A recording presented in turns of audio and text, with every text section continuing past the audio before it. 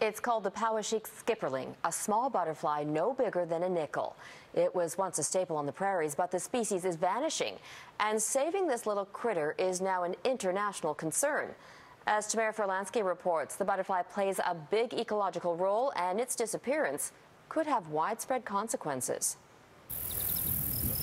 It's a shrinking part of Manitoba's landscape. Tallgrass prairie is disappearing at an alarming rate. In North America, there's only about 1% left. While it might look like just another field, it's a precious ecosystem so many creatures call home. And the Poweshiek skipperlings are adorable. They're just super cute. But beyond that, this is another pollinator, and we all need to be worried about the loss of another pollinator. But the little-known butterfly is endangered. 200 of them were in Manitoba 2 years ago.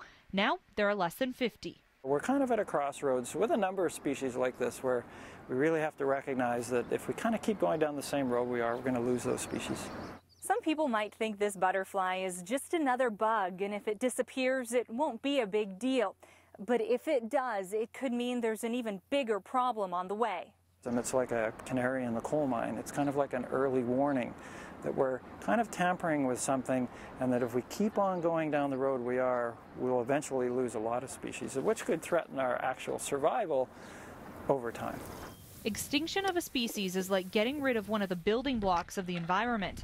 So researchers from Michigan and Minnesota are in Manitoba to find out what's happening to the Poweshiek skipperling. In my state, in Minnesota, there hasn't been one seen since 2007.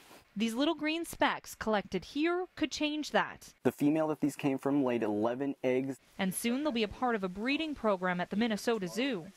Right now, this is ideally just to be an insurance population in case their populations decline more so.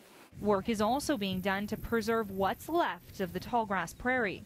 So we're looking at the effects of actually burning some of these sites on an intermittent basis to keep them in their prairie form, bringing cattle in to perhaps graze them, and hopefully save some of nature's littlest creatures. Tamara Ferlansky, Global News, Gardenton, Manitoba.